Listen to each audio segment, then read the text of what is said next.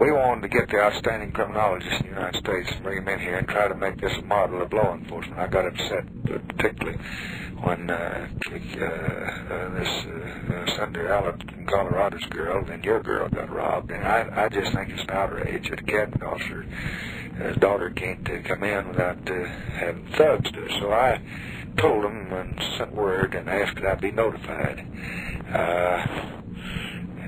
Tobriner got a little upset, said that's his prerogative, although I'd reappointed him. And they didn't tell me about it. I didn't know anything about it, but said he would. He checked with each one of the Southerners and boys on the district committee that they dominate, both of them, about this new man.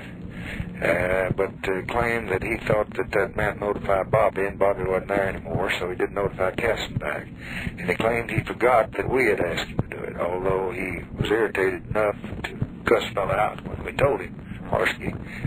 Now, Duncan finds him very unacceptable and was against him. Your man didn't know much about it, just went along. He's a fall guy. Tobriner's tried to slip it over. We're informed that 2 weeks ago this fellow's daughter was caught purse lifting here in town, and they started to prosecute her. The district called up, police did, this fellow, and told him that he wouldn't present any evidence. And so Atchison was forced to dismiss the case. Now, we don't want any national problems in the police department, the Capitol, like we've had in some of these other ones. Now, Katzenbach is writing a letter, I think. He's out of town now, but you might check when he gets back, to the chairman of the board, Tobriner, saying that we want this regarded as probationary. We hope it'll be treated only as temporary. I doubt we have any legal jurisdiction, either he or I, but he's asking that.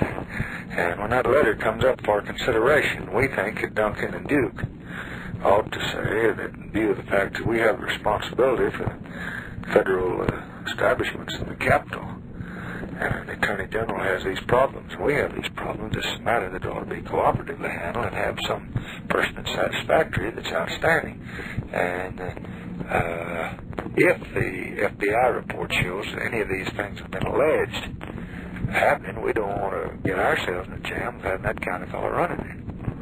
And I thought I'll tell you and let you talk to Katzenbach and then see what the score is. And you're going to talk with your man, and I think it's something you have to be discreet about. Look at his background, see who he is, what kind of fellow he is, who talks to him, and who he works with over there, and so on and so forth.